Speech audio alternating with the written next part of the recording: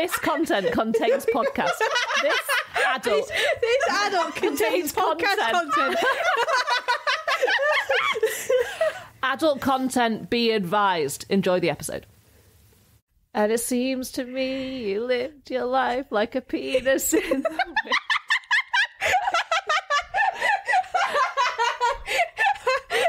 wind. What?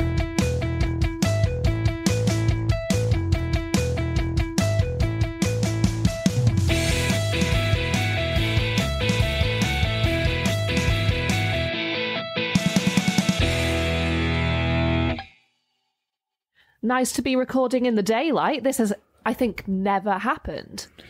Maybe in summer when it's day summer, forever. We have recorded in daylight. But we've done it in my room with like a big board up. No, we recorded all of last summer in this living room. Oh, yes. No, you're right. Yeah, we've done about 8 episodes like this. You're right. Yeah, okay. Good morning. Except it was daylight, but it wasn't daytime. Yes, that's right. Yeah, we're doing it in the morning. Good morning, Good Laura. morning. Yes, good morning. We know you're there. A bit more risky, like, because doing it at night kind of eliminates some noises going on. But Namely construction. We have got a ridiculous amount of work going on nearby.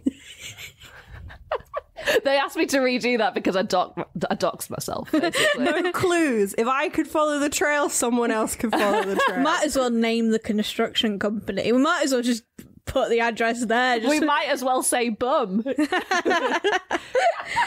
Anyway, We're having a breakfast. We're having a breakfast episode. Me and Laura have been out to acquire breakfast items, which Laura is obviously now rustling as if she couldn't have put that on a fucking plate before she came in here.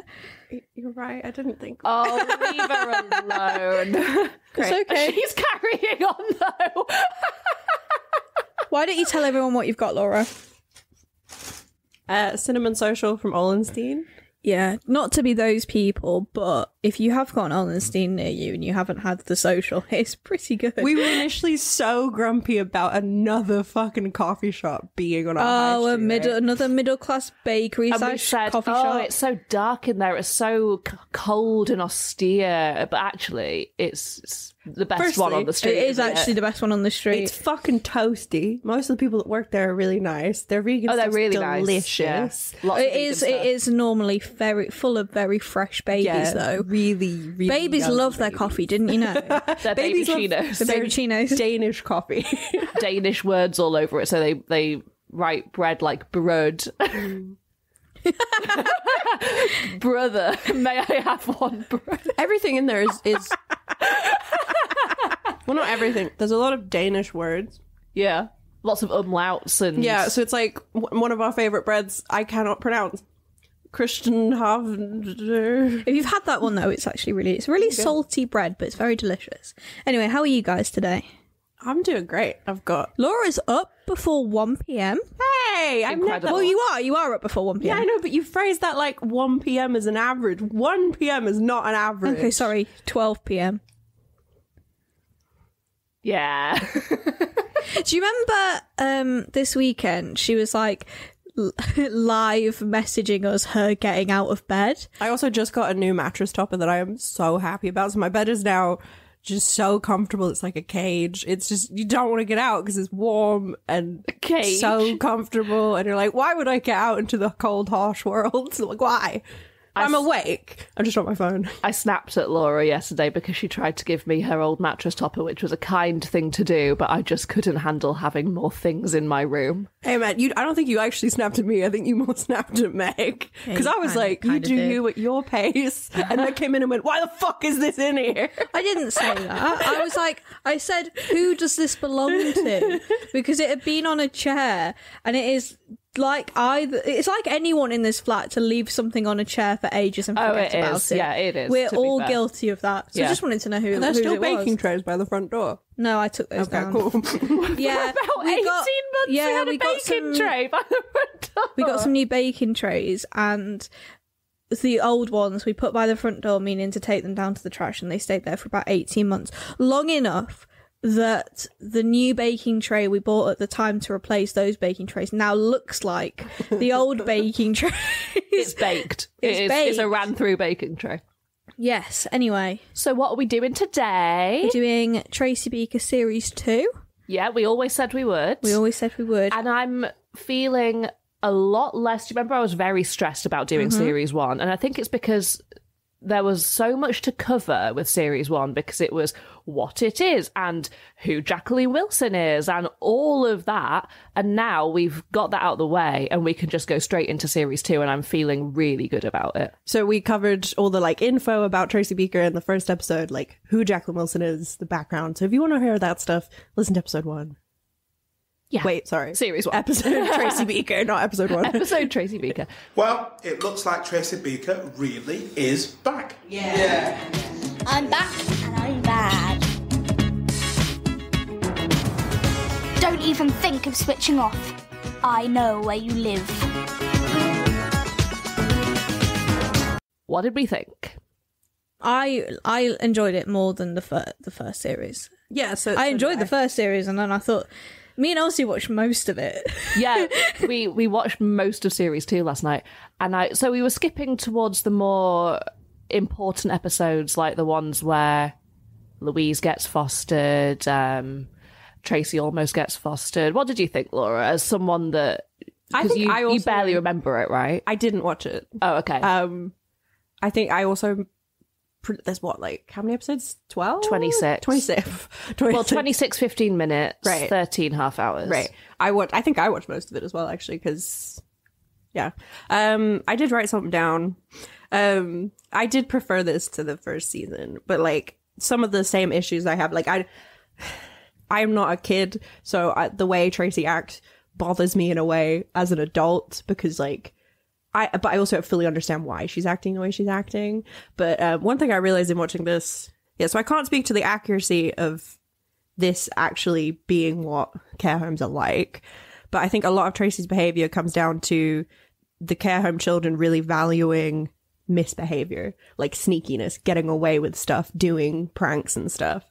Yeah, there is a lot of that where, a new care worker comes and they're all seeing who can... Yeah. But I feel like a lot of that is not so much them acting out, and it's more like them being bored, and it's a kids show and they're kids. No, yeah, 100%. So, yeah. But the reason that Tracy is so much how she is because the kids in this environment really value that behavior, and her playing into it makes these people who are the most consistent people in her life, the ones that are actually closest to being her family, like her more, or look up to her more, or admire her more. Because there's a lot of talk about her being the best one, Yeah. and she's the baddest, and she's the best, and it's a sort of pecking order kind of so thing. she thrives off of that. But I also and they actually depict this really well, because that explains so much. And yeah, I didn't get that so much. I think I was a little bit overly annoyed with her in the first season, and this one I was like, oh, I get it now. She really vehemently wants to be liked, but also really doesn't want to care. And you see every episode you see her something happens and she pretends not to care, and then she writes it. She always makes right whatever she's done. She also, I think she's terrified of for her version of commitment, because no one's actually ever gone the full mile. Everyone's left her, whether it be the kids getting fostered, a foster parent giving up on her, etc. No one's actually ever gone the full way. So it's if she does something, I don't know if we talked about this last episode, but something you do when you've had trauma and stuff is you try and establish boundaries by pushing people, because you want to know where the line is. Yeah, I think we did talk about this. And she does this with everyone. I'm going to my mum's. Just me. Hello? You can't leave me here on my own. The authorities won't like it. I'm not leaving you here. Where then? Look, just for a bit. Until the repairs. I'm taking you back to...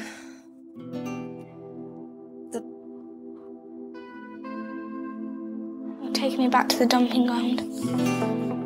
I liked this series. In some ways I liked it better than Series 1, and in some ways I preferred Series 1. I found Series 1 much more emotional, because all the kids are younger.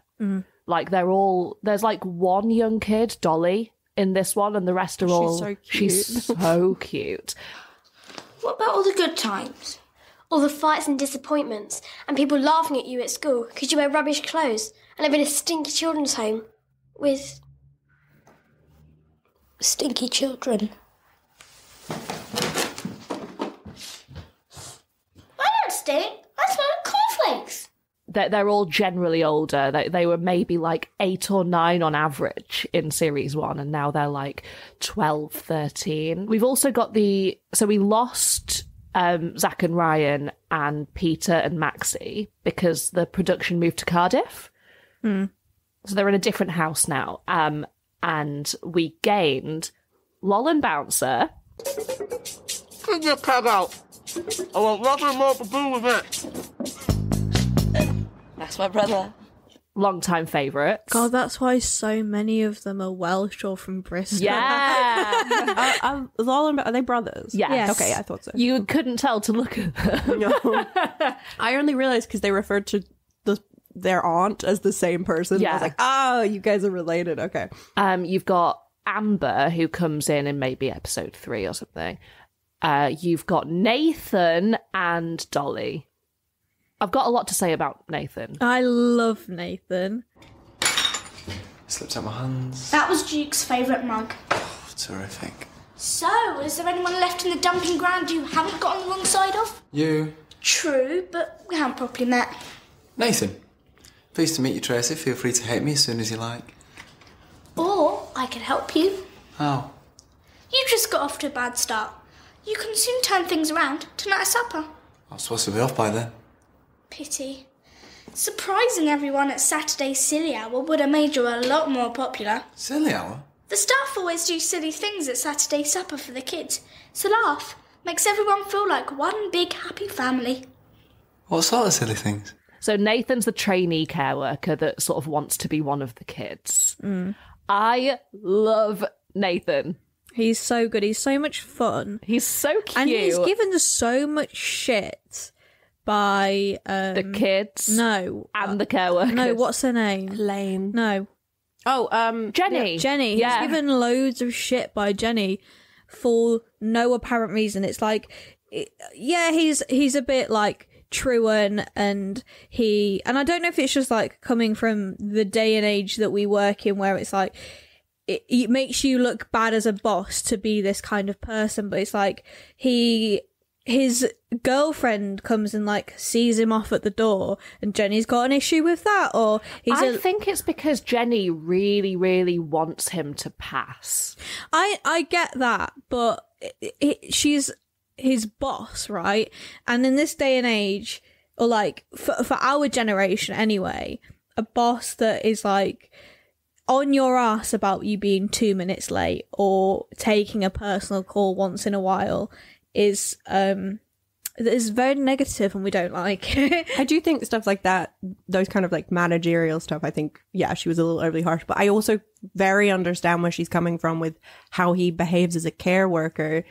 Their job is not to be the kid's friend, and that's actually kind of dangerous is maybe the wrong word there, but it's like it's a tricky path to tread because you aren't their friend. You have to care for them in a way. Like, it's the whole parent friend thing, and it's like you need a parent more than you need a friend when you're a child. Yeah, but I think he is like a parent. He's just like a fun parent, and he engages with the kids in a way that the kids will listen to him. Like, the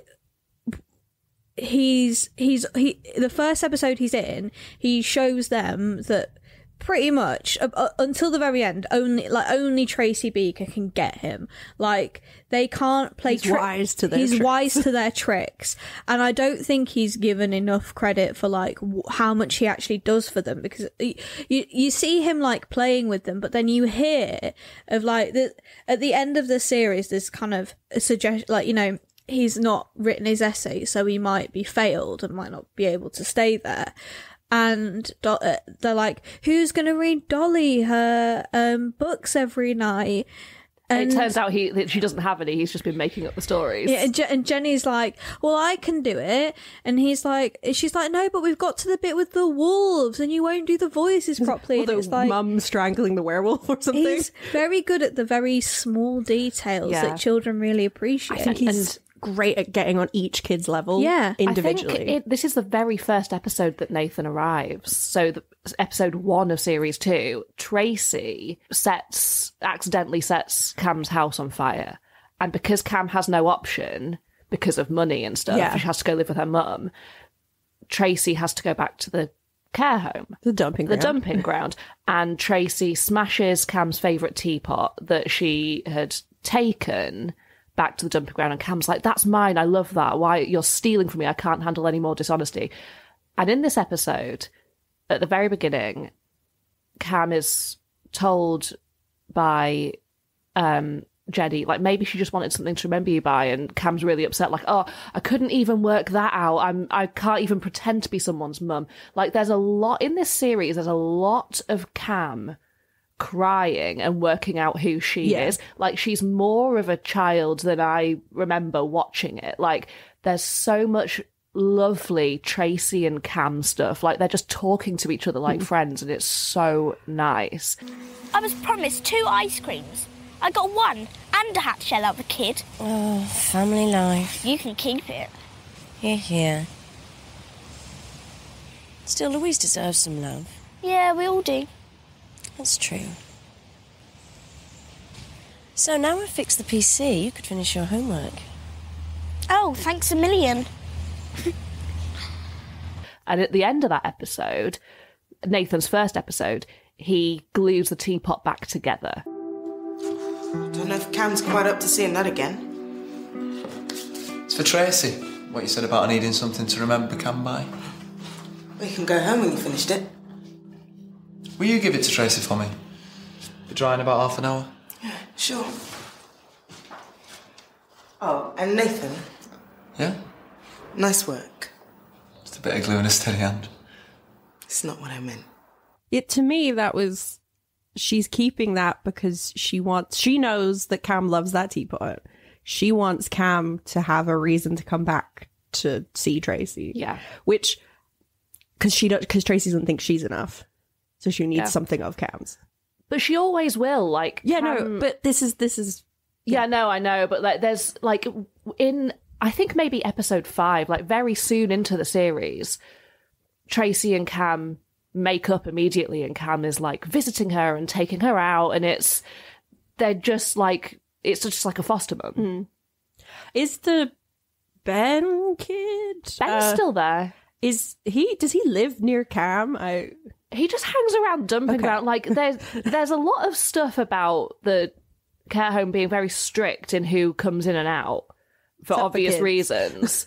But Ben just seems to live there. It's probably because I imagine he's a child for a start. Yeah. But it's not like he's an adult that's being vetted, right? Or not vetted, but you know what I mean. Yeah. And he's friends with all of them as well. He is friends with all of them, but I imagine with Tracy, it's very pick your battles. And if he's there and he'll entertain her, then that's, more good than bad, really. But also, I was annoyed with Ben this series because he's found friends in Lol and Bouncer, and he sort of sides with them a lot, like, oh, Tracy won't be able to beat you, she's just a girl.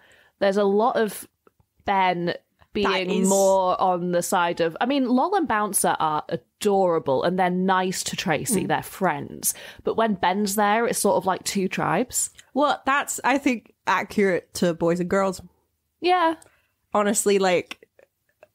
I just don't... I completely see that happening realistically, because when you are that age, it is like, ugh, girls. Even if your best friend is a girl, boys are still better than girls, right? So what's that? Still knocked about Cam dumping her back here. She shouldn't have set fire to the kitchen. Ah! You lose, boy. Still, probably miles better than what Tracy could do. Okay then, ugh, bring it on. They're not. So I want to talk about James Cartwright, who plays Nathan. He is the son of playwright Jim Cartwright. I'm sorry to have to tell you this. In series 2 of Tracy Beaker, James Cartwright was 17 years old. What? Yeah. Are you sorry? He's basically younger than the girl who plays Adele. Yeah. He's 17 and he's playing a care worker. Trainee. Nathan. That's Nathan. That's not a 17-year-old. He doesn't look 17. He looks like, 28. 28. Yeah, he does. I don't know. I think he looks really young. I mean, He's younger. He's younger than the girl who plays Adele, she's meant to be at the care home. Oh, the fashion-y one who left, right, yeah. Because she's only about 2 years younger than the woman who plays Elaine. No. Yeah. Stop it. I actually haven't checked this. My boyfriend told me this. Okay. But apparently she's like only a couple of years younger than the woman who plays Elaine. Because I was noticing this series how young Elaine actually looks. Yeah. Bless Elaine. Her costume design is so on the nose, but so good, though, isn't it? I love it. She's like so frumpy. I presumed that Nathan was there doing like apprenticeship. I presumed he was 17 or 18 years old. Really? Yeah. No, I assumed he was doing he is doing a course, but in my head he was a bit older. You post A levels. It was like in place of him going to uni or something like that. Yeah, I thought it was because early 20s. This was before you had to do Well, anyway, it doesn't. You don't let 17-year-olds into care homes as trainee care workers. You let Do you know? 17. 17. You are a 17-year-old. You're still old enough to be in the care home. Yeah. Oh, yeah. To be fair, 18 would be when I'd be like training them. But actually, that's a good point. 17, you could be there. Because Adele being 17, where's your parents? Because Adele moves into a bedsit on her own, so she would have had to be 16. Right. So I want to talk about James Cartwright some more. Actually, what is a bedsit? Because it comes up a couple of times. What is a bedsit? Like studio flat, but worse. Oh, okay. Like you don't really have a kitchen; you have a microwave. Oh, so it's like a hotel room. Kind of, yeah. I'm going to read this thing about James Cartwright in a minute. While we're talking about bedsits, there's an episode that, I mean, I always found it very depressing. Is this the bedsit episode? Yeah, when I was a kid, and I find it even more depressing now. What is that? Adele's new address. Bet that's where Tracy's gone. There. That looks gorgeous. So, how are they all? Who? Everyone back home? Oh, them. A humongous pain in the backside sums it up pretty well. I'd have more privacy living in a zoo. You're so lucky to have your own place. Yeah. Oh, I'll get it. Oh, what do you lot want? Hi, Adele. We come to see how you're getting on, Adele. Oh, that's really sweet. We've just been talking about you all. You must be Lol and Bouncer. Sit down, everyone. Move that bum, Tracy. Oh, that's it! Where you going? Somewhere I'm not going to be sat on, squashed up and cried out by you lot. You can't go now, Tracy. This is just like being back at home. Exactly! So Tracy goes to visit Adele, and Adele is like eating cold beans from a can in her bedsit, like a 16-year-old girl. And Tracy visits, and she's like, "Oh wow, this is so cool. You're living on your own." And Adele's like, "Yeah." And Tracy goes back to the care home, and she makes her own bedsit. She goes into the shed in the garden and just lives on her own and inspires all the kids to make their own bedsits. So they're basically just staying in their bedrooms and calling it their bedsits. Lol, can I come and live with you? Sorry, Dolly. Boys only. This is much better. Can I come and live with you too? No. Tracy? Bog off! Everyone's making bedsits. Are they? Jenny said you get fed up being out here. But you're not, are you? Because I want to be in your bedsit too. No way, Fleabag. Go and find your own place. Dolly chooses the bathroom. It's like everyone wants to live in a bedsit now. It's funny and it's depressing. Well, yeah, because also Dolly locks herself in the bathroom with all the cleaning supplies and says, "I'm going to make perfume." Yeah, that is an episode that happens, yeah. And then Tracy gets her out, because Tracy's the one that kicked off the trend. This is an article by Kate Kellaway in The Guardian from 2009. So James Cartwright in 2009 was in a production of The Rise and Fall of Little Voice, which is a play by Jim Cartwright. So, well, I'll read on. As soon as I meet Cartwright and Son, I warm to them. Jim is engaging, funny and shy. He wears his trilby indoors. James is ebullient, energetic and dishy. They bat jokes to and fro. Are you laughing at the word dishy? No, I'm nodding at the word dishy. And indulge in bouts of pretend boxing. Are you called after him? I asked James, gesturing at his dad. It's a family name. My father was James the First. I'm James the Third, says James, adding as an afterthought, of Chorley, my manor. Neither Cartwright is about to forget his Lancashire roots. And his accent is great in the show. Cartwright and Son sounds like a locksmith. It does. It does. When he's like a cobbler. There's a really big umbrella shop in London that I went past the other day, and it fully is just it. That could have been them. God, there's a shop for fucking everything. There's an umbrella shop. Get a grip. It's huge. Hang on. And when he says, I'm going to be a proper care worker.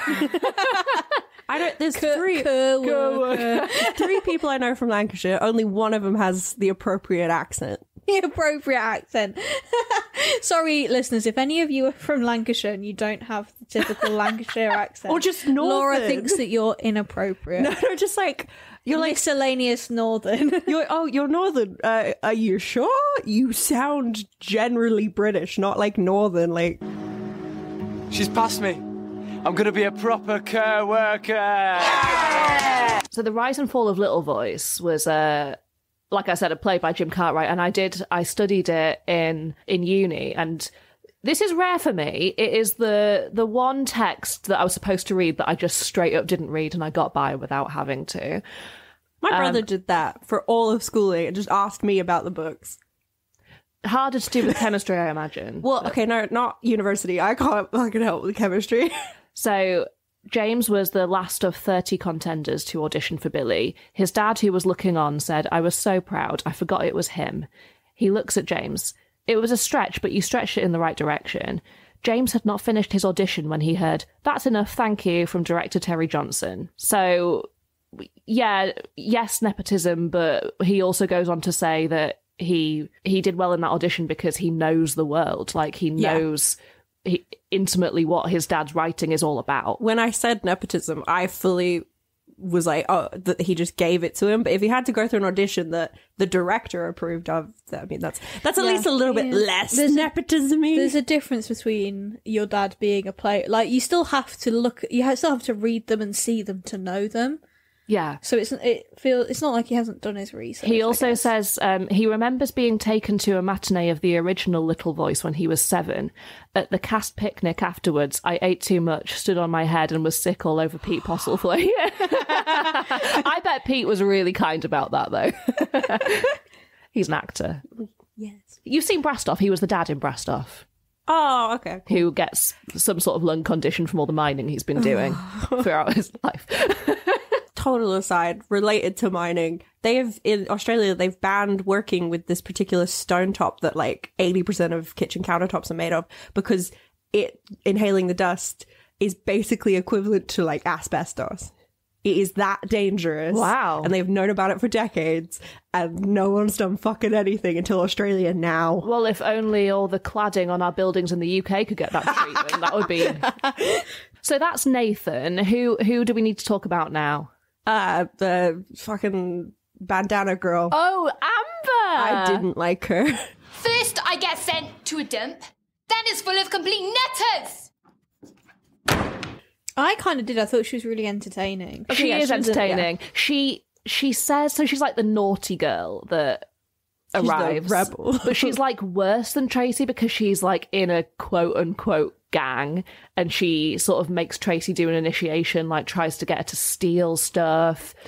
I think Tracy's cheeky and generally well-meaning, but Amber was like nasty, being nasty. Yeah, she just wasn't coming at it from a fun place. She was coming at it from a fuck all of you place. Well, there's a attempt to, with all of them, there's an attempt to understand them. Yeah. And there is a sort of, in her first episode, it's explained that she ran away from her last 2 care homes, and she tries to do it in this one and then comes back. And Tracy finds out, and doesn't mention it, obviously, that she didn't try that hard. She actually wanted to come back. there's no reason given for that. And often when she's going at the other kids, it's in a needlessly nasty way. She's like, no one's going to foster you. Like, big families are the worst. They'll treat you like a slave and you'll come right back here. And it's just like Tracy and Justine would do that to each other in a kind of less cutting way. They'll turn it this morning all smiley, and then by tea time, everyone will hate you. Then the two of you will have something in common. So why don't you tell us all about the joys of fostering them, Miss Know-It-All? The promises, the forevers, and then, of course, the dumping. Who's that right woman that dumped you back here again? Anyway, she's history now. Just like you lot'll be after the picnic. And Louise will be all alone again. Just like you were, Tracy. I like her because she's funny. I've always remembered the line where Tracy's copying her because she wants to be like her. And Amber says, would you do what I said if I told you to go play in the traffic? Let's see. Go play in the traffic. Well, she says it like, go play in the traffic. Let's see, shall we? Go play in the traffic. She's Welsh. I did really enjoy her introduction. Like that, because they'd been watching a horror thing that they had made themselves. And then everyone's like spooked at night. And everyone needs to pee like at the same time. And then they're like, there's someone here. And then Amber bangs open a door and she's got the freaking hair gel that she's always going like, what? It's a really good, oh, okay. How did I make so much effort to sneeze so quietly and not interrupt? And Laura immediately goes, I didn't hear a thing. It just looked like something else was wrong. I was just checking on you. Yeah, I just thought it was a really, really effective intro. Yeah. Who knows if that river is a river of tears, tears of sorrow and pity, cried by the lonely and broken-hearted. Or a river of joy, pouring forth into an ocean of love. What is certain is that if you adopt me, I'll fit right in. I should be earning my keep as an actress in a matter of weeks. I don't like Louise. I know you don't like Louise. Tell us. Just because she's like, I just don't like drama kids. Fucking rich. She's a TikTok influencer now, is she? I don't know anything about her now. All I know she's the episode where she's like Chelsea Padley, absorbed, she's called. Amber's personality. That's really annoying. The episode where they're all making these like video auditions to be fostered in Hollywood, and she's doing all of these acting bits. I hated that. I hated it. Her thing is that she's like she wants to be an actress, but I just find her I hate drama kids. You were one. Maybe this is where this is coming from. I wasn't a drama kid. She was an adjacent drama kid. You were an adjacent drama kid. You did drama A-level, Meg. Yeah, but my school didn't have it, so You did drama at uni. Yeah, I did, but I'm not a kid. You did it at uni as well. Yeah, I'm not a kid though. No. I'm not a drama kid. All right. You did drama A-level so at Louise 17. is about fucking, 11, 12? I mean, everyone, all the kids in this show are drama kids, but like... Well, the thing is, so I'm not. good. I don't even need to defend myself because I fundamentally wasn't a drama kid, and I hate them. I did. You most deeply hate what you are. I did, but I'm not. I did find that episode where they were all auditioning to be fostered by Hollywood actors to be quite depressing. Yeah. So basically, they get the idea from Dolly, who's like doing these video messages to this Hollywood couple, and they all copy, and it's like, oh, this is actually quite grim. And then at the end, turns out Dolly knows exactly what she's doing. She's just getting free stuff because these actors feel bad for her. Amber's like, so at one point she's got she sent them an email or something, and her and Justine and Amber are all in the room, and Amber's like laughing at her like, oh, they're never going to adopt you. They're never going to foster you. Who's going to want this? And Justine, bless her, is like, it's not funny. Like, this isn't funny. Yeah. This is sad. Like, it's sad that she's doing this or whatever. And Dolly leaves and she says, I know what I'm doing, in a kind of way that in the episode makes you think she genuinely thinks she's going to be fostered by these people. It's really impressive of Dolly to stand up for Amber is like, this teenager is going for this 6-year-old, like, you're never going to be fostered by these people. But it gets to the end of the episode and she's been sent this box full of free stuff by these famous people, and she says, they're not going to foster me, but boy, do they feel bad about it. Hey Justine, check this out. It's one of these begging emails that Dolly's been sending out. How did you get into her email? She told me a password, little sat. Hey, listen to this. Dear Kay and Hank, I'm really looking forward to living in Hollywood. Blah, blah. Listen, how big is my room going to be? It's just that I need to know how much to pack. But that's not funny. Hey, Half Pint, what makes you think you're so special, eh? Do you think you're the only one with dreams? Leave her, Amber. Do you want to go to Hollywood? I want to be in a band. But I'm smart enough to realise it's never going to happen. Yeah, well, I know what I'm doing. I love Dolly. And I love the relationship between Nathan and Dolly, because Nathan, like, she's the youngest and Nathan's the youngest, and he sort of looks after her. And there's a episode where Tracy has been challenged to tell the truth for 6 hours or whatever. And on fire. Right! If that's the way you want it, I'll tell the truth. All day until 6 o'clock tonight, and you'll be sorry. You've just unleashed pure evil. And they're playing Truth or Dare at the beginning of the show, and Nathan, who has this girlfriend, says that his favourite person in the world is someone beginning with D. And his bitch girlfriend... Is she a bitch? No, she's not, but she has white dreadlocks. She's only... Yeah, but Wait, she's white with dreadlocks, yes, or she has white dreadlocks? White with dreadlocks. She, but she doesn't have dreadlocks in the sense that it's her hair that's dreadlocks. She has it in the sense of, like, that 2000s fashion thing where people would have their hair put into dreads with, like... Wait, was it the, like, fabric spiral thing? Yeah. Which, I don't think that's dreads, no. Like, she's obviously thick because she thinks that this D person is another woman. I don't know how you could hate her, though, because she's only got about 3 minutes of screen time. And she's clearly obviously stupid. Who is this D person you like so much better than me?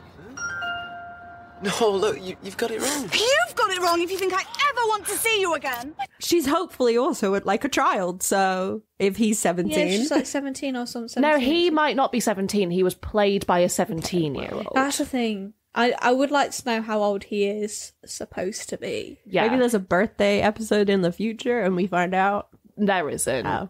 Do you know what is so... Maybe he has a wiki page. It's so sad, is that I don't know at what point in the whole show we find out why, because we spoke about this last time, why Justine is in that care home.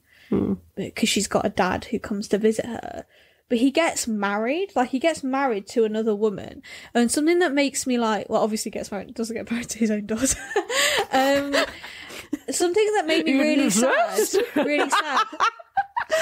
about this, this series was that the kids were saying to her, like, because she was asked to be a bridesmaid, she was given a bridesmaid dress, and then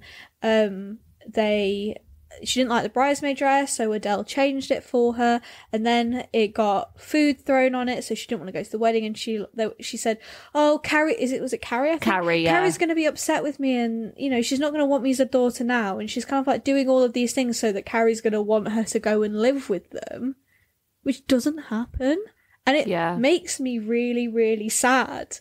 It doesn't mean I don't. What? You're still number one girl. Dad, I really like Carrie, and I'm going to make her really like me. And then one day we can be a proper family. Great. I'll catch you later. My sweet. Come on, put on a show us. I wish you people wouldn't do that.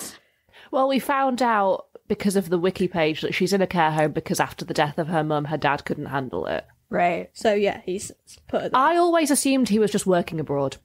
So I checked.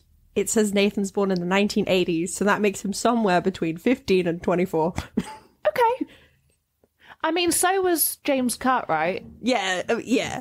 So Justine and Tracy don't have a lot of venom towards each other this series. I think there's too much else going on, because the thing in series 1 is that it's Justine, well, the thing that's always been and is now in My Mum, Tracy Beaker, is that it's Justine versus Tracy. But they're kind of just ambivalent towards each other for the most part in this series. And when Justine has locked herself in the shed crying about her ruined bridesmaid dress, Tracy is the one that gets her to come out and go to the wedding. Justine, they've gone. It's just me. You have to go to the wedding. Well, Karen will think you don't care. She'll hate me now anyway. She won't. I bet she'll even take you home to live with her one day. Listen, all you've got to do is be nice and, well, wait a while. I'm sick of waiting for grown-ups. Dumping grandkids to his way. Exactly. That's why we're so good at it. Come out or you'll be in the dumping ground with me forever. And I couldn't stand that. Because it's always Tracy that fixes things, that's it. Often her that ruins things, but she always... Yeah. I've seen Dolly do that a little bit. Like Dolly? Dolly is so cheeky. Yeah. Well, actually, no, she wasn't fixing things. She was playing a part in a scheme. Never mind. I love her little hairdo. I know. I forgot entirely about those little fabric hair ties you have when you're a kid. The little knots. Yeah, so that your hair can't catch on the hair ties. They're all fabric and they don't stretch very far. Do you know the ones I mean? Yeah. Oh, she's so cute. And her and Duke as well. Duke in this series is just like the foil for everything. He reminded me of Miles. Duke, you're cuddly. No, scratch that. I have to tell the truth. You're fat, but if you dare change, we'll make you regret it. Oh, like Duke is always the one that is the butt of everyone's jokes in this series. I choose... No dares. I'm still having nightmares after the last Tracy Beaker dares. It's not my fault I sicked up the worms they made me eat. You sicked them over me. Dumping ground rule number 27. Duke, be fast with the sick bucket when a kid calls you in the night. Dolly and Tracy are playing hide and seek, and she hides in Duke's car. And Tracy Beaker lost me. Tracy Beaker, and she you're trying to lose me again. I think she fell asleep because she wakes up in the car and screams. Like, you've got some explaining to do. So have you. You said no eating between meals. Yeah, that's what I was going to say. Yeah, she's got an ice cream. She's playing hide and seek. She hides in the car boot, wakes up on a different street. Yeah. You'd be terrified. Yeah. Just, where the fuck am I? And it's like, yeah, that's why I was, because I think she's so cute and she's so, like, clever. She's like, what are you eating? I could have done with more interaction between Amber and Adele, because they're kind of the two oldest. Like, let's say they're both 16. Amber wants to be really independent, and I think Amber's younger than that, just or else she would have left. If she was able to leave, I think she would have left. Maybe, and like she wants to be in a band. Adele can leave if she wants, and she is in a band. And Amber is doing so much more. Like, she's doing a lot, and I just want... Adele probably thinks she's so pathetic. I could have done with more stuff between them. What else have we got to say about this series? Louise's family that foster her. Oh my god, really shows how the inflation of the last 20 years. Oh my god. So this is so weird. You know how like little lines stick in your head, like little sound bites? Me and Meg had the exact same one from this exact episode, so I was trying to find it, and it was like I started saying the line to Meg and she finished it. Tracy essentially goes on this like Louise is going on a family picnic with the potential foster family. Yeah, and Tracy goes and she's quizzing the mum and dad to see if she thinks they're suitable, and she asks how much money the dad makes, and he says 250. She says £250,000 a year. That's great or whatever, and he goes no. $250 an hour. I don't actually think he is Welsh, but he was Welsh in my head. Yeah, me too. And she's like, $250 an hour. And he says, oh, well, it could have been worse. Some paper rounds only pay £2. It's not so bad. Some people only get £2. Yeah. Like, that's he what we definitely remember him wasn't saying. that Welsh. Yeah, if he but was in Welsh. both of our heads, he was. I that whole interaction, I loved... the parents could see right through Tracy. Yeah. And I liked that. And then the dad's like, no, I do know what it's like. That whole interaction, I actually really Tracy's liked. like, you've got no idea what it's like for kids in care. And the dad's like, I do know exactly what it's like. In my head, he's Welsh. I don't know. I mean, it's more likely than not he was.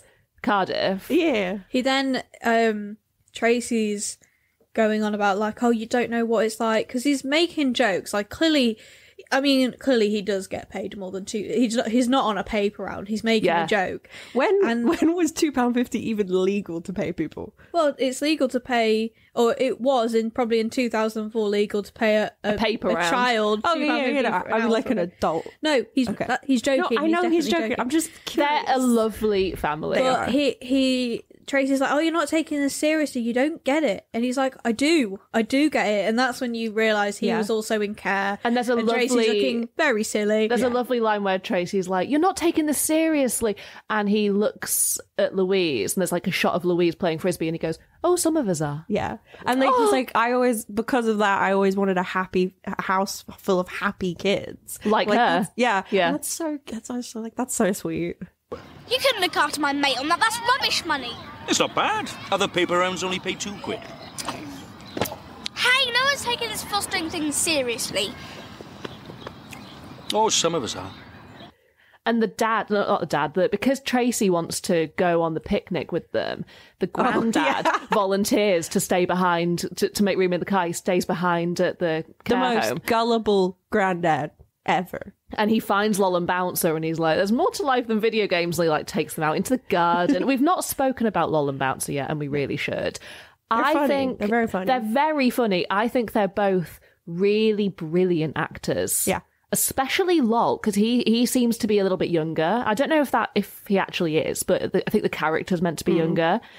And I always remembered Lol being older, but that's because I remember the later seasons better. And watching this, I'm like, I can't believe it. They're babies. They're so young. They play off each other really well, so that you can tell that the actors are really good friends as well. We could give them the Tracy Beaker treatment and see how they rate. Exploding onto your screens. The chaos it is, the full Beaker. No. Really? We could test them out with stuff like patience and understanding. And Dolly can test their panic button. And if they're not up to the challenge, Tracy finds out now and doesn't get hurt. Because any scene with those two in them, I know I'm going to enjoy. They're like a little double act. Yeah, they're a little double act. They're very buddy. And when they were doing, Elaine does an interview for Nathan's assessment, and every other kid is alone, but those two, they're together. Always together. It's really cute. For a few, I don't know how long it was, like maybe a year, a few months, they were the actors, Kieran Joyce and Ben Hansen. They were CBBC Office presenters. And I tried last night to find a video of it, and I can't. And if anyone has that, I'll try and put it in this episode, but I'm so annoyed that I can't find this on YouTube. I thought it would be easy to find. If you know when it is, it should be on Bob. Laura's just opened a juice smoothie. Can I try your lumpy juice? Can I try your lumpy juice? Yeah. Well, the thing is, Laura, what is a smoothie if not a lumpy juice? You'll see what I mean. What is it? What's in it? Yeah, it's not as smooth as you expect it to be. What is it? Because usually this company do very smooth. So it's pineapple, mango, apple, orange, banana. Oh, it's got banana in it. Okay. You really can't taste the banana. That is pulpy. Yeah. That is bits. Yeah. So Ben Hansen, I couldn't find anything about where Kieran Joyce is now, but Ben Hansen, if you Google him, what you actually get is lots of tabloid gutter rags talking about how ripped he is now. Is he? Yeah, he is. Yeah. Because he was like... Google? Because he was the chubbier one, and I think The Sun or whatever was like, oh, look at him now, you won't believe it. It's like, well, actually I will, because what was he, like 15? Yeah. In Tracy Beaker. And oh yeah, he is fucking... Yeah, well, he is. He's an adult man now. Yes, he's an adult man now. And he is the Welsh ambassador for Balls to Cancer. Don't laugh at balls, it's a cancer charity. No, I was laughing. Oh my god! Listener, she's being sarcastic. Yeah, just so that's fully clear.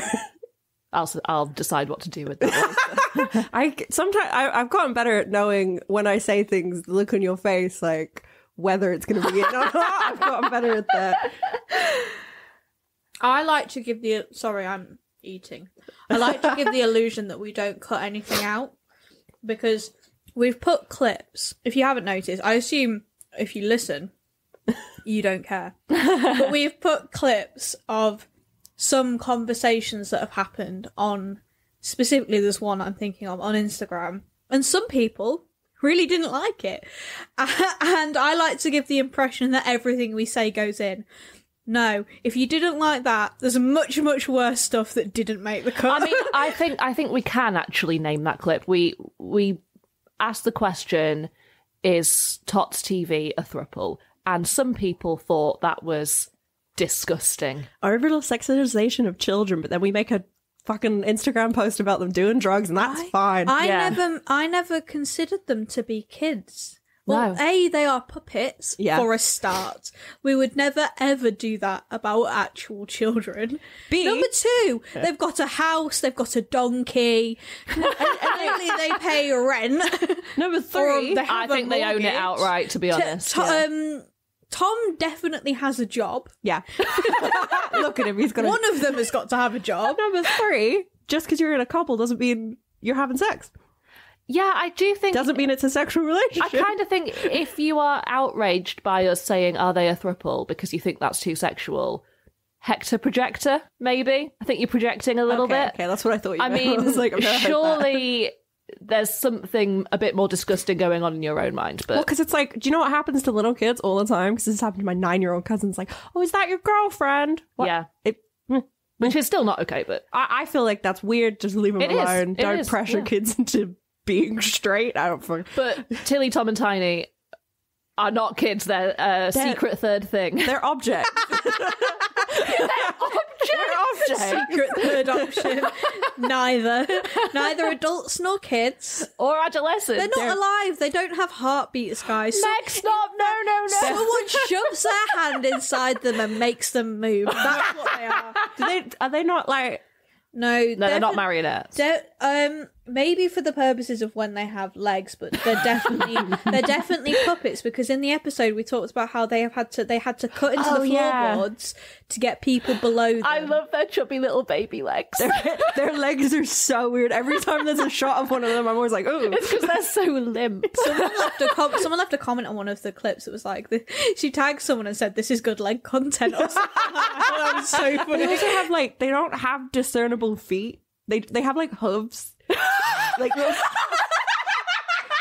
Why did she say it like that? Hooves. We have to go on the roof. Because it's like they've got little caps on the bottom of their legs, so hooves. They've got cloven. Yeah, they haven't got feet. You're so funny. Hooves. Hooves. Oh, she's looking all sad because we're laughing at her pronunciation. One time, I pronounced a word correctly. Oh, this was bad. Oh, she loves this, doesn't she? No, this was bad. I still to this day feel bad about this because neither of you. Yeah, the chagrin story. So I said the word chagrin, which is how you fucking say it. Me and Meg thought it was chagrin. Yeah, I think that's fair.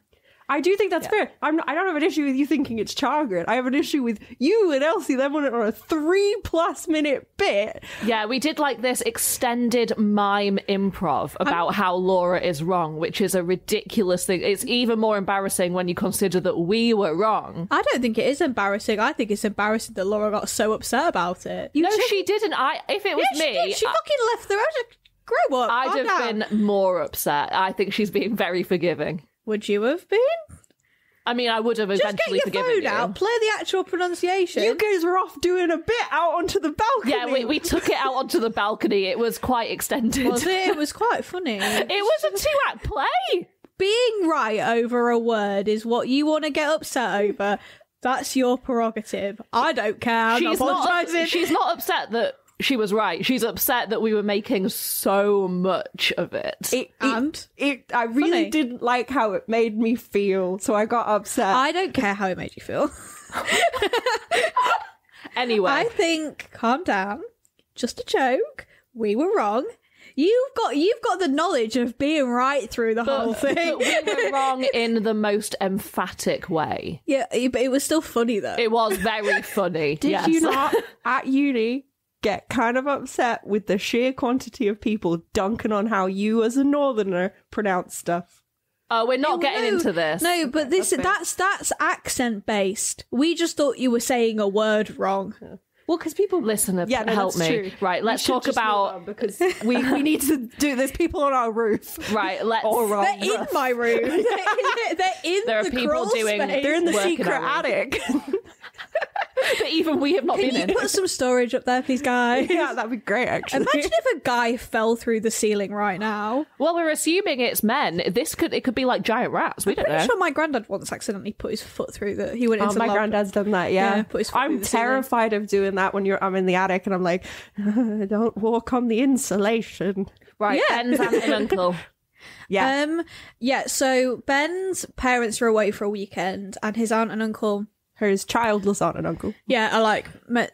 Tracy thinks they're taking him out for a really everyone's going on a day out except her, and she's really bored.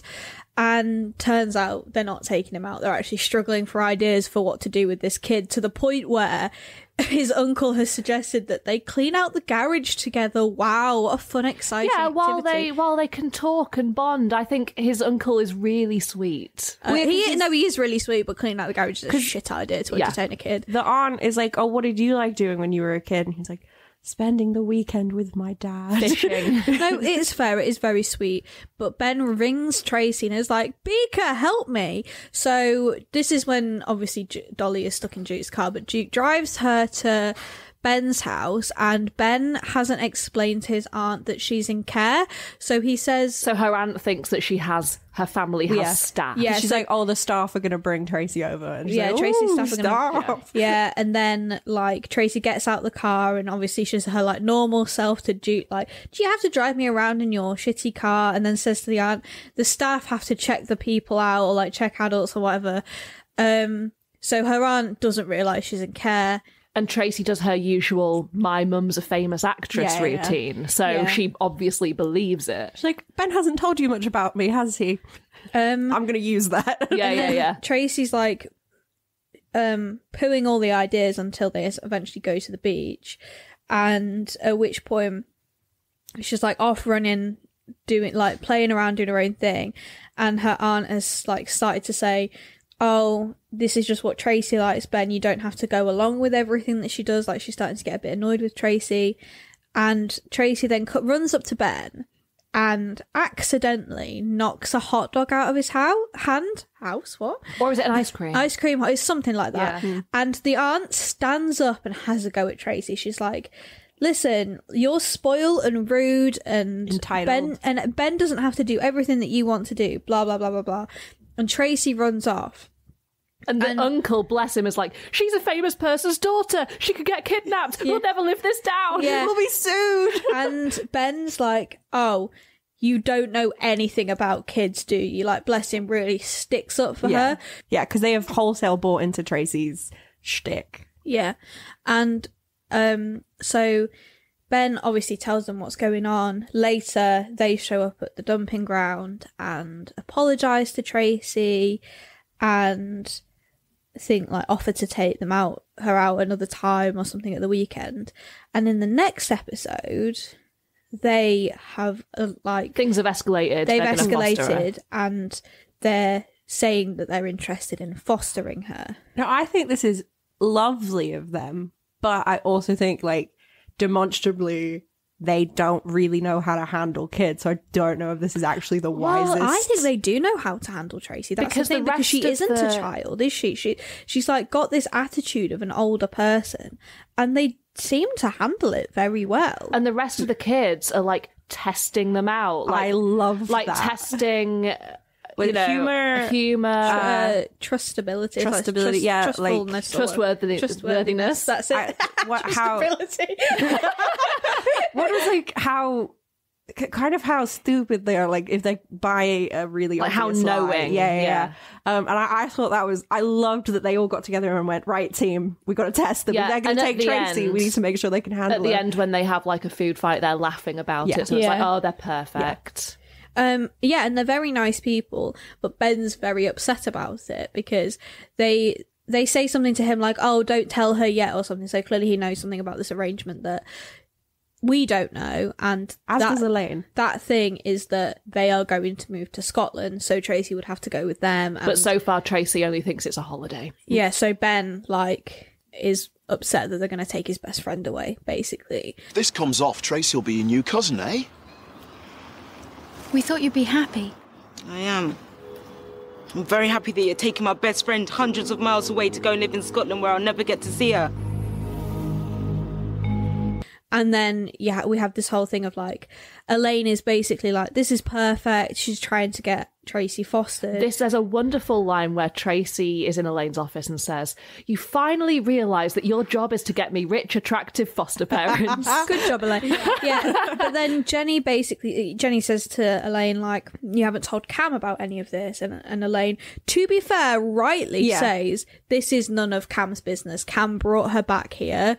And I'm trying to get Tracy a second chance. Yeah. Like, the thing with that is, like, because Cam didn't want to necessarily put Tracy back there, right? But it's also, like, a care home is not a children's kennel. That's not, like, you can't just drop off a kid there for a couple weeks while your house gets repaired. It's a commitment. If you want the kids, you have to make it work. You have to demonstrate that you can make it work. We spoke a lot in the last Tracy Beaker episode about Elaine and how she represents the bureaucracy of the system.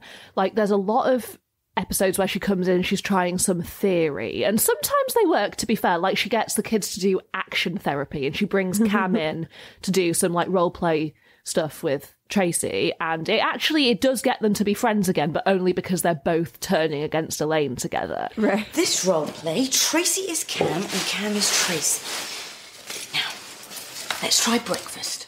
Oh, I overslept. Here's your cereal. Sorry, I forgot to buy milk. Oh, my life is so hard. Oh, boo-hoo, boo-hoo. I'm not eating this without milk. In fact, I'm not eating it at all. Drop everything and take me out for breakfast. Tracy, I'll have to go to work. Even though it's not really work, more just like playing around. Call in sick. Take me to a fun fair. Behave yourself, or I'll lock you up in the cupboard under the stairs and feed you dog food. What? Come on. Or do you want to go back to the dumping ground? This is wonderful.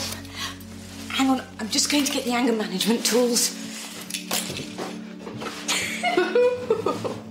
Dog food? It's all right, I'll pop out. It's fun being you. It's fun being bad. Yeah, no, where I was going with this was that I do think Elaine is right. Like, it isn't Cam's business. Her job is to get Tracy a stable home, and they are a good option for her. But Jenny rings Cam and tells her behind Elaine's back. And Elaine is like driving down the road and Cam cuts her off with her car. In her iconic red car. Yeah, she's got like an old style Beetle and she like pulls round in front of Tracy says in series 1, it's a hairdryer. Yeah, pulls up in front of Elaine's car, gets out and shouts at her through the window, and Elaine like slams her hand on the window. And Elaine is like, number one, it was ludicrous. That was dangerous. You shouldn't have done that. Also, she was like, it's none of your business and I've got an appointment. We'll talk about this later. Yeah. That was a very dangerous thing to do, Cam. How dare you try and get Tracy Foster behind my back? Jenny called you. She had no right. How could you do that? Tracy and we lived together. You didn't want her. You sent her back. I had every right to send her to Scotland. She's not a parcel. She's my... Your what? My... Exactly. We'll discuss this later. I've got an appointment. I liked seeing how invested Cam still was. I really liked that as well. But I also liked that in front of the kids, in front of Tracy, all of that was gone. Cam was like, I still love you, I'm still your friend. But she wasn't being like, no, don't go with them, right? No, yeah, so Cam turns up and all the kids are there and the 2 potential foster parents are there. And Cam is to Tracy like, I couldn't love you more if you were my own daughter. Yeah. But they're really good people. I won't let them foster me if you don't want me to. You know I can't give you what they can. I don't need lots of stuff. All I ever wanted was for you to... I couldn't love you more if I was your mum. I wish I could say let's try again, but I'm sorry. It's okay. I do want to be your friend. Always. And Tracy says, tell me what to do. And Cam takes her by the shoulders and puts her in front of these people. Then Jenny says to Elaine, you didn't tell Tracy she was moving to Scotland. So obviously Tracy runs after Cam and doesn't go with them. This is what I said in the first series, is that Cam also is having to learn to be the person that Tracy needs. And she does. She goes on a really big journey. She is the perfect person for it's. I adore the Cam and Tracy stuff. Yeah, me I too. love it. It would be, just speculatively, I think it would be extremely difficult for Tracy to move to a new place entirely cut off from this whole group of people. Just not that it wouldn't be possible, and not that it wouldn't maybe in the long run help her, but I think at first it would be super difficult for her to completely relocate. Because I think it would be difficult for her to adjust without any of the... Also, because she's such a rampant liar. She needs people there that know that she's bullshitting. Or else, you know... What I really enjoy, and what I never really noticed when I was young and I was watching it, there should be more talk about this, I think. There's a lot of talk about the decades-long Tracy-Justine rivalry, but oh my god, the workplace bitchiness between Jenny and Elaine.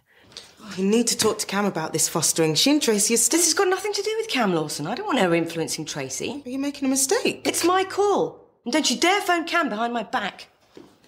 It's just glorious to watch. She's like, don't you dare go behind my back, Charlene White, or what's she called? Jenny, what's her name? I liked all the adult bits where it's like just the adults talking to each other. I really liked seeing that, and I was like, oh, interesting. Which completely went over my head. Well, as yeah. a kid. I'm not telling them that they have to stay in on a Saturday. That's the whole point of action therapy, to intervene in a dramatic way to get their attention. Oh, you'll get that, all right. What they need is empowerment. What they need are homes. Exactly. Personally, I just think that if anything's going to help, then it's worth trying. What? No way! No, this is Saturday, man. I'm meant to be meeting my mate. We're playing footy. Yeah! Yeah! What is more important, one Saturday or the rest of your life? One Saturday! You can't do this, Elaine! Yes, I can, Tracy. I can do it because I care.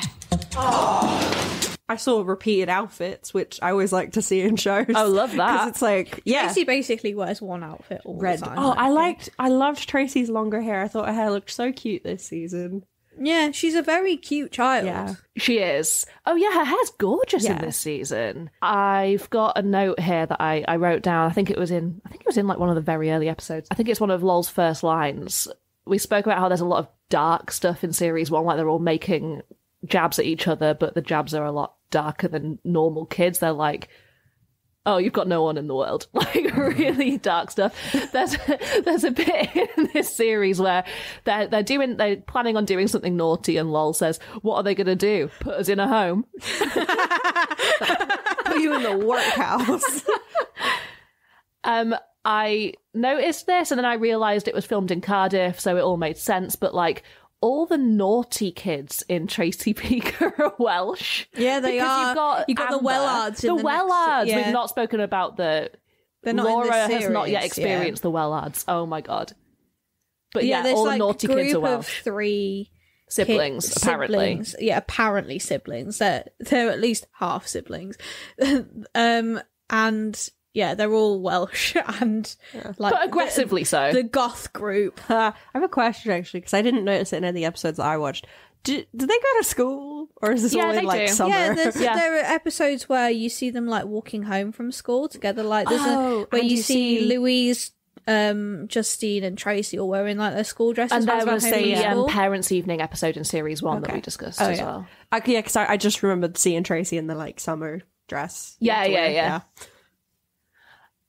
Yeah, you got Amber, you got the Wellards, you got Lol and Bouncer to an extent, but they're not nasty. No. They're really nice. I love the Lol and Tracy relationship, and especially in the later seasons when they're both older, like there's a very sibling dynamic between them that I really enjoy. Yeah. Hey Trace, come for supper? What's the matter? Just hay fever. Oh. Is Amber being a pain again? Well, you can't stay out here all night. Better than Sharon's spiky face. Hey, Trace, don't get mad. Get even. I think that is... I think we've covered everything that we need to about series 2. Good, because the construction is occurring. Yeah, this is going to be a difficult edit, but sorry if there is some banging in this, I do apologise. We tried our hardest. The pre-roll bit before the intro music can just be all a collection of banging. Series 2 is about Cam bringing Tracy back. Shenanigans happen. Yes. At the end, introducing a bunch of new characters. Then Nathan at the end, is so sexy. Like, I'm sorry. He's a child. I actually feel bad saying this because I actually said this about him last night, but he's got... Me too, before I realised. But he's got such an attractive energy. Yeah, he's got a nice way about him. He's got a nice manner. He's got a nice manner. He's good with kids, which is always an attractive quality in He's a young man that has voluntarily decided to train to be a care worker. Yeah, and he's so much fun. I love him. It sounds like he'd be right at home in the repair shop. He looks a bit like Handyman. Like, he's not my type, but I think he's got a really attractive quality. I have a lot of friends who that is their type, like sort of a ratty looking, heroin chic. I'm not wrong. No, he is a bit ratty looking. His no, you're laughing, but it's the rattiness of 2004. It was in. Yeah, but he's so cute. He's so sweet. He is. And then at the end of the series, she almost gets fostered again, but she realises Cam is still the one. And that is the arc of Series 2. We've done it. Well done, everyone. Can't wait for the Wellards. 2 down, 3 to go. I thought it was more than that. Are we going to There's 5 seasons of the story of Tracy Beaker. Okay. Then you've got, Tracy Beaker Returns, which I think is too recent for us to cover, Tracy but maybe Beaker, we will. Pudsey. A comic relief? I think so. I'm not doing a whole episode on a comic relief. I'm kidding. I ain't doing that, mate. Did you want us to do the Mum Tracy Beaker stuff? It's very recent. It's I know. Yeah. Just follow up. This is them now. I mean, we do occasionally. We've spoken about it with regards to how Tracy and Justine is still an ongoing thing. Yeah. But yeah.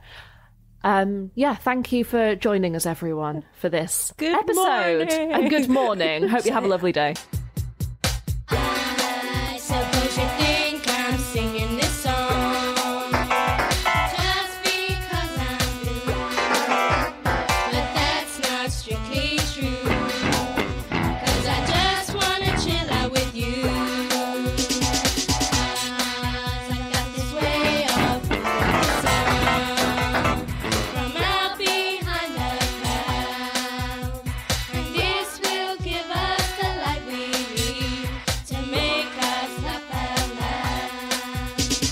No, I don't need no dumping ground blues. No, I don't need no dumping ground blues. No, I don't need no dumping ground blues. Bravo! Fantastic! This episode has been like picking fucking teeth. We've every 5-10 minutes we've had to switch off and then remind. I expected it to happen as I was speaking. It's been so annoying. Yeah. The problem is that normally this construction starts at 8:45. It starts at 8:45, 9 o'clock. Beginning of the working day. There have been mornings where it feels like their drill is in my room, it's in your skull, it's hurting my, it doesn't sound outside, it sounds inside. Yeah, but so when it gets to 11 o'clock, 12 o'clock and nothing has happened, you kind of think you're safe. clearly not today. Nope. I also feel bad for them. It's fucking -4 today. What are you guys doing for the rest of the day? I might have a nap. Oh, look at you. Yeah. It's Elsa's day off. It's my day off. Yeah. I have to go and, I guess not teach, but participate in a class. Yeah. Wonder if any of my students listen. I hope not. That would be embarrassing. For you. Well, oh yeah, our really sicky teaching assistant. Piss, shit and vomit. Yeah, sorry for naming our anniversary special Piss, Shit and Vomit, but I'm not sorry. There's a lot. We're real. In fact, as we've been sitting here, friend of the pod, Emily, has sent me a piss story. In fact, should I read it? Yes! On mic. Is Emily okay? What? She's fine. Emily Okay, is our medical consultant of the pod. Right. Last time... What is wrong with you? I'm going to come over there and I'm going to strangle you. That was supposed to be an announcement noise, but you started talking.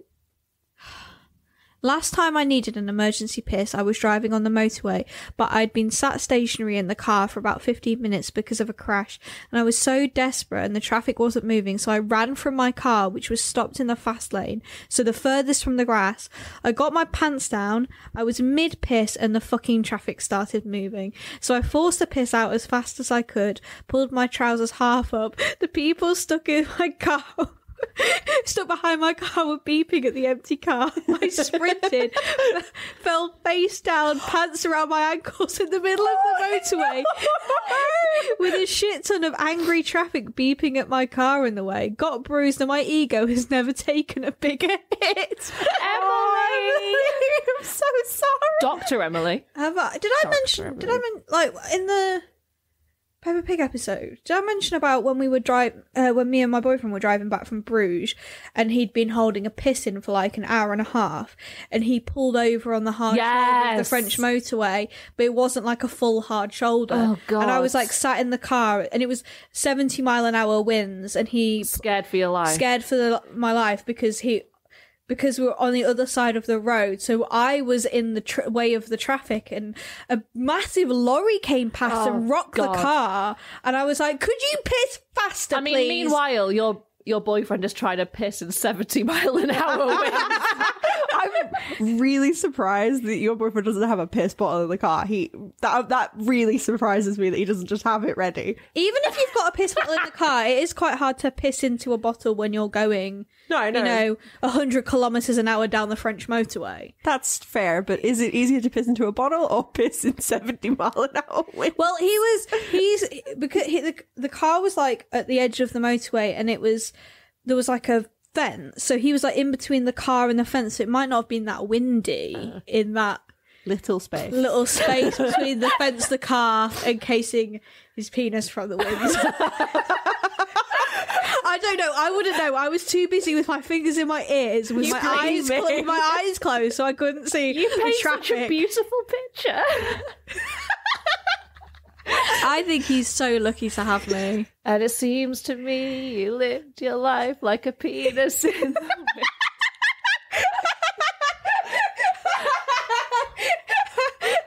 wind. What? Penis in the Wind? A well-known song by Elton John. About our die. Thank you for listening, everyone. Thank you. We are not sure what we're doing next, depending on the date. Bagpuss? Yes, if we record Bagpuss next, it will be out in time for the 50th anniversary, which I think is the 12th of February. Exciting. And we're all, well, I know I am. I don't know about you two, but I'm a ridiculous Bagpuss fan. We have Bagpuss content in the house. We've got a record. We've got a Bagpuss. Well, that's for next time, isn't it? Yeah. Thank you for listening. Let's do the socials. Okay. And there it is. You know what? Let's just do it. Yeah, I mean, if they're not clear on the socials, they're on the socials. Yes. Thoughts TV is thoughts__TV. Thoughts TV is thoughts__TV. Do you mean Twitter? Yeah. Yeah. Twitter is thoughts__TV. Instagram is thoughts TV. The O is a 0. TikTok is thoughts TV pod. What else have we got? Gmail is thoughtstv2002@gmail.com. Discord, the server's just called Thoughts TV, but the link is on the socials. We've got a coffee if you want to donate money. Thanks, Tom Taylor, for... Thank you, Tom. Thanks, Tom. Money. Gave a coffee each. Yes, I know. Instead of a coffee split 3 ways, a coffee each. And you know, I'm going to tell you exactly now what that money is going to go on. It was 5 degrees overnight. It's going to go on the extra heating we've had on. -5. -5. The extra heating we've had on the last couple of days because we're freezing. Yep.